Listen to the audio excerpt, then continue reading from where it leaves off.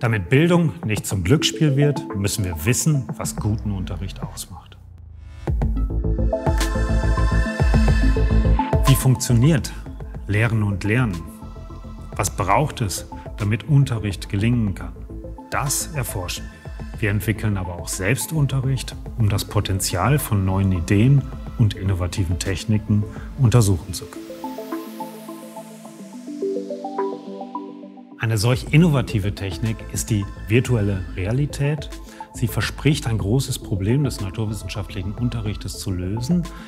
Und zwar, dass man viele Prozesse und Strukturen nicht direkt sehen, nicht direkt erleben kann. Mit der virtuellen Realität können nun solche Prozesse und Strukturen wie zum Beispiel Moleküle oder Atome erlebbar gemacht werden und man kann sogar mit ihnen interagieren. Um das jetzt zu untersuchen, haben wir eine VR-Lernumgebung entwickelt zum Wasserkreislauf und testen diese nun in Primarschulen.